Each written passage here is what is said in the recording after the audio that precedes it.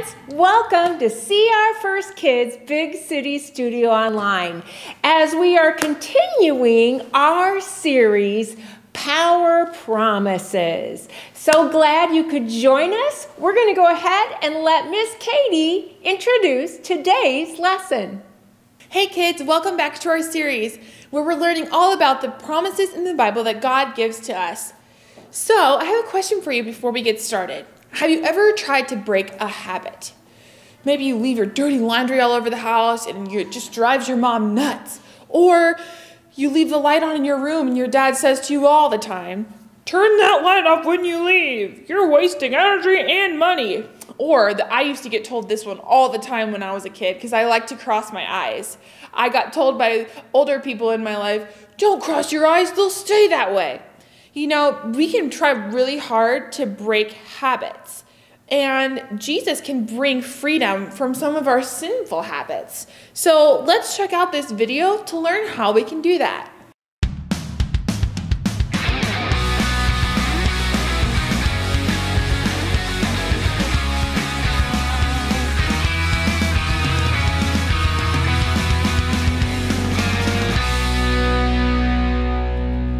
Hey everyone, my name is Jack Hammer and I love power tools. I love them so much that I invited my little bro Sledge over to help me make a little something today. How you doing, bro? Well, to be honest, Jack, it's kind of hot in here. Yeah, sorry about that. Wouldn't it be cool if there was some kind of machine that could recycle the air and make it like cool inside of the residence? You mean an air conditioner? What? Seriously? An air conditioner does that. It cools your house. This is news to me, bro. Jack, it's that big thing you have on the side of your house. No, bro. That's for your flow. Huh? You know, your flow. That machine out back makes it nice and soft. Hair conditioner. Hair conditioner does that. Have you been sticking your head in the air conditioner again, Jack? No.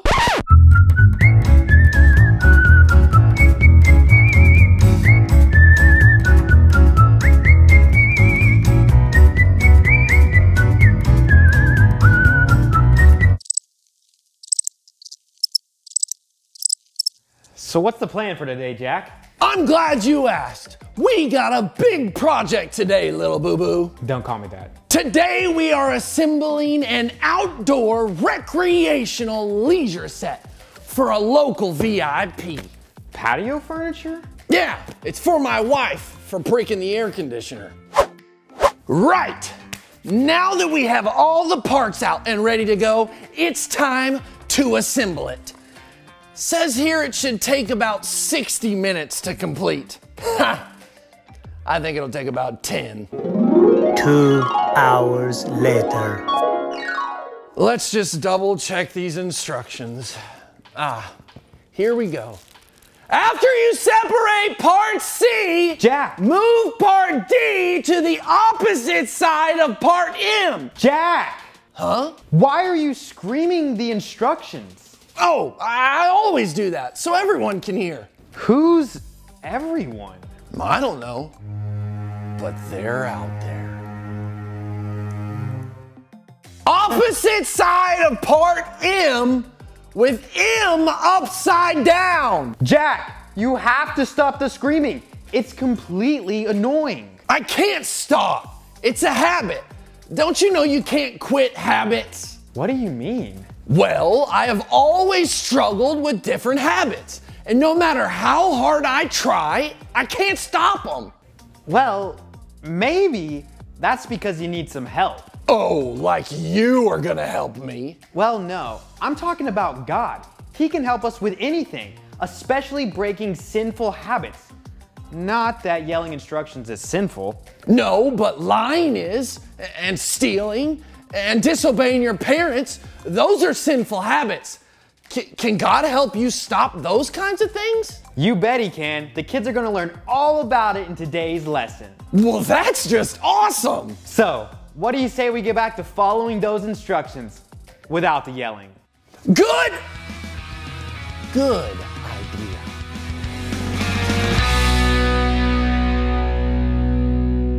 It's true, guys. Sinful habits are really hard to break. And I think sometimes harder than any other habits.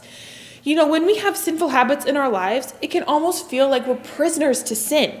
But the cool thing is that Jesus is able to bring freedom from our sinful habits. In fact, the power promise that we're learning today is all about that. God wants us to remember that Jesus brings freedom. And we're going to learn about that in our lesson. So let's find out our What You Gotta Know. What you gotta know? What you gotta know? What you gotta know? What you gotta know? Hey kids, I'm Big Ray, and I'm here to tell you what you gotta know. Today, kids, we're learning about how Jesus can set you free from whatever has control over you. So every time today you hear someone ask you what you gotta know, you tell them, only Jesus can set you free. Some people have sinful habits that keep them bound up. Things like lying, cheating, Shame. disobeying your parents. You gonna get in trouble. Now these habits can seem like chains wrapped around our lives. And we can't break them with our own strength. We need Jesus' power to set us free. So every time today you hear someone ask you what you gotta know, you tell them, only Jesus can set you free. And that right there is what you gotta know. I'm Big Ray, and I'll catch you on the flip side.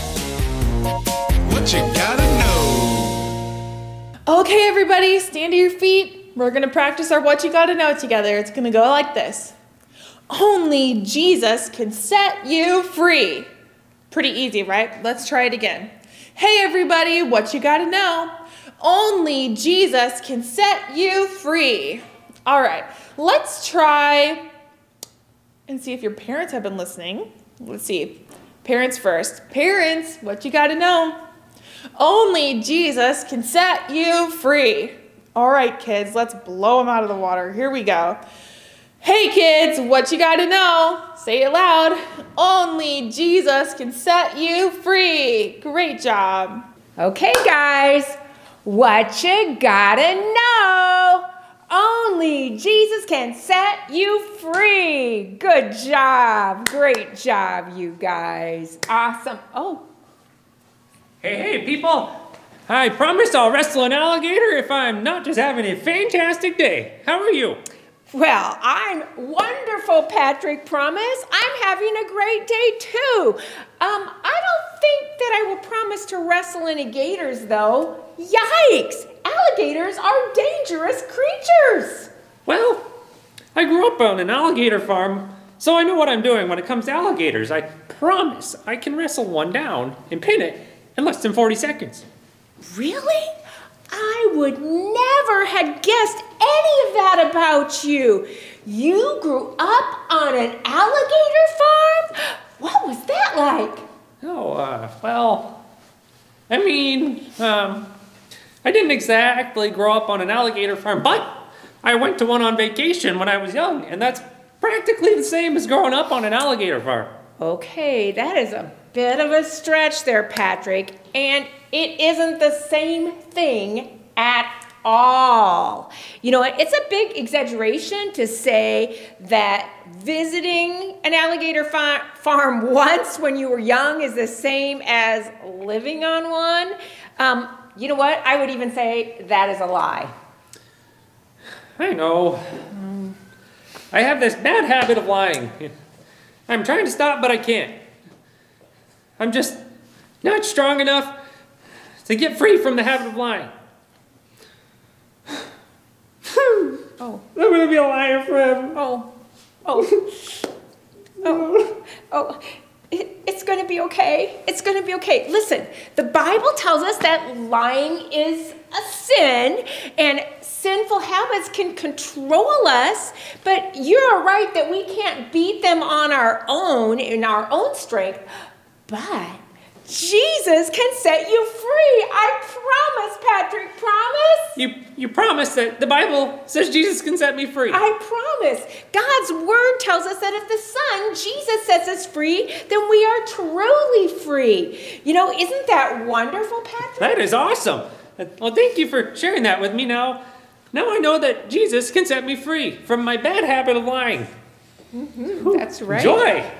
Joy, joy, joy! You are welcome. I'm always happy to share God's word. Have you ever thought about what it'd be like to see a real live dinosaur? Yeah, I've thought about it. I think it'd be pretty amazing, but a bit scary maybe too. Why? What do you think? Oh, it would be super awesome. Kind of like petting a giant alligator. Oh. I did pet a little alligator when I was on the alligator farm when I was young. They are not soft at all. Well, I'm sure dinosaurs aren't soft either. Not true. Oh. Scientists have discovered that most dinos were probably covered in feathers, so that T-Rex most likely looked like a giant chicken. Oh. I can see it now. Oh, okay. Oh, dear. Oh, dear. Oh, dear. Okay, careful, Patrick. Chicken Rex, don't hurt yourself. I'll be careful, I promise. Okay, all right. I hope so, because I really wouldn't want anyone to get hurt. Do you have any corn? I bet T-Rex dinos ate giant corn. No, I don't have any corn, sorry. Corn! Oh, dear. Feed me giant corn, yum! Oh, okay. Yum! Yum! Patrick, I think we really need to get back to the service. Could you go look for some giant corn elsewhere, please? Yeah, sure, we'll Chicken do. Rex? No problem. Okay, I think that sounds good. Oh, dear. Gotta find giant delicious corn. Yummy corn. Okay. All right.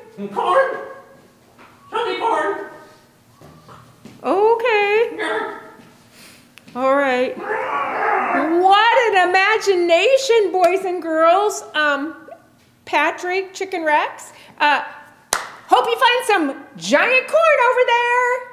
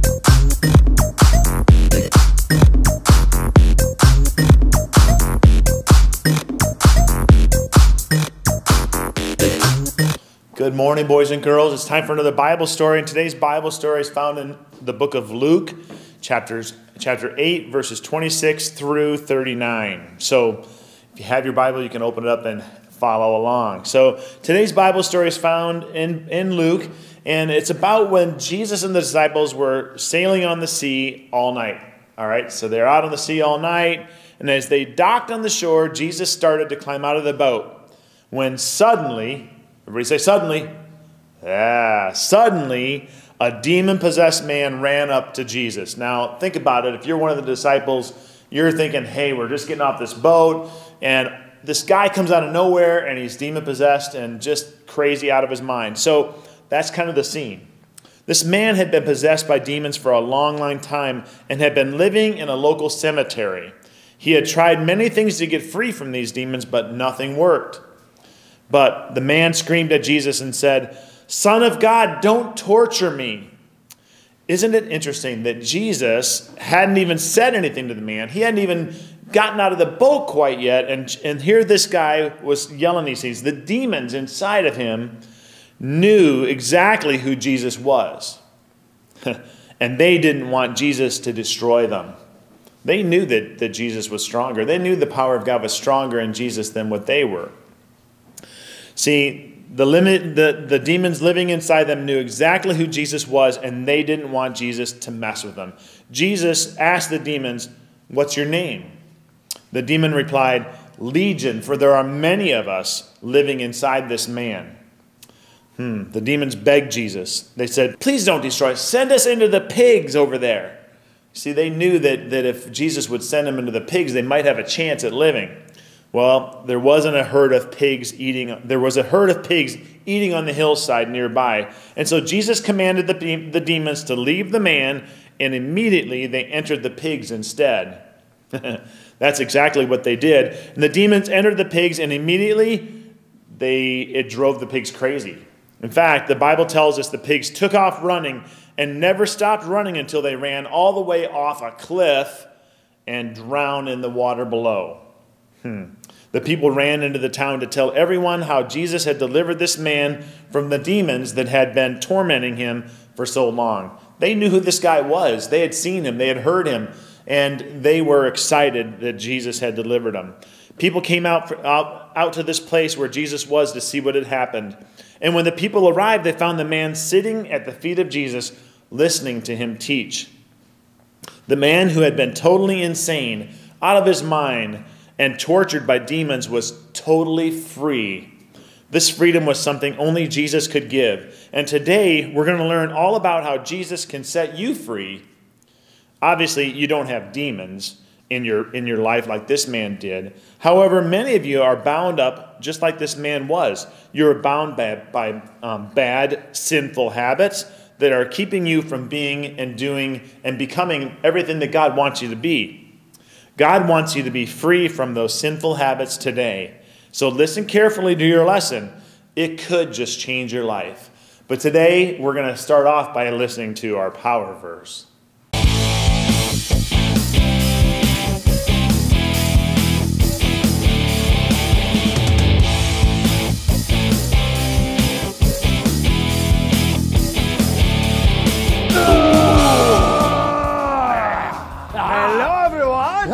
My name is Van. My name is Glenn. Yeah. We are here to pop you up. Yeah. Glenn and our power. Look, that's right, brother. Yeah. We are here to teach you a knock-knock joke. Oh, I love knock-knock jokes. Here we go. Knock-knock.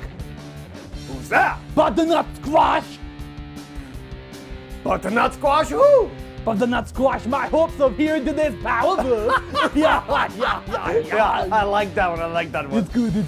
Yeah, today's power verse says, "So if the Son sets you free, you are truly free." John 8:36. Yeah. That was a very powerful part of us. It was, yeah. Yeah, but you know what we need? What do we need? We need the boys and the girls to stand up. That's a good and idea. say the part of us with us on the count of 3. Yeah, but you have to do it powerfully. Yeah, here we go. Are you ready? So today we're going to do eyebrow raising. Ooh, I like it. 1, 2, 1, 2, Here we go. 1, 2, 3.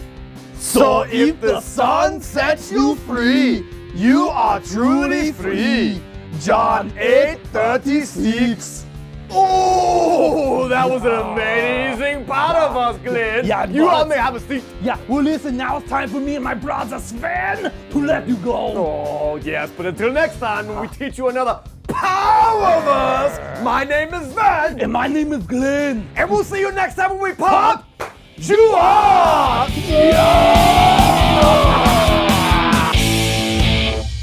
All right, guys, we are talking about habits today. Now, habits can be really hard to break. I know. Maybe you had a habit, oh, I heard that, popping your knuckles, and maybe your mom has told you, you need to stop popping your knuckles. You're gonna get arthritis when you are older. Or, so you try your hardest to stop popping your knuckles, but it is so hard to kick the habit. Or maybe you have a habit of smacking your food when you eat. And your mom gets all freaked out about it and she says, you better stop smacking your food. I don't want to hear any more of that smacking.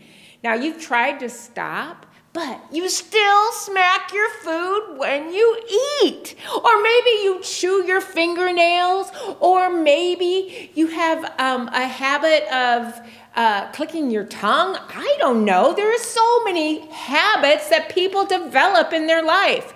Now, those habits might be hard to break, but they're not really going to do that much damage, right? They're not going to hurt your life, but there are some habits that can do a lot of damage to your life, your spiritual life. Now, those are sinful habits like lying, or stealing, or cheating, or disobeying your parents, and even more. Those habits can be very hurtful. Why? Because sinful habits can control you. So boys and girls, when you sin, you choose to become a slave to your sin. Jesus says in John 8:34, I tell you the truth, everyone who sins is a slave of sin. That means when you choose to lie or cheat or steal or curse or give in to any other sin, you're choosing to become a slave to sin. You're choosing to become sin's prisoner. Now that means that sinful habit is actually controlling you. Now, I'm going to show you what I have right here. I have a pair of handcuffs. Now, these are real handcuffs, boys and girls. These are from somebody who works for the police department, and these are real handcuffs. Now, sinful habits, you guys, can control you, and I'm going to do this. You become sin's prisoner when you sin. When you have you are choosing to become sin's prisoner when you sin. I'm going to handcuff myself behind my back, okay? Because this is going to represent that sin is controlling me. Let's see if I can hook these. There you go. Oh, you heard them, didn't you? All right. So sinful habits can control you and keep you prisoner for a long time. You may want to change, you may try to change on your own, but all of your efforts to kick the sinful habit just do no good. I'm trying to get out of these on my own, but you guys, I can't get out. You know, because sinful habits can't be beaten on your own strength. Sinful habits can't be beaten in your own strength. Sin is something that comes from the evil one, the devil. Now, just like the man who was possessed by demons in our Bible story that Mr. Mark told you today, he was not able to break free on his own.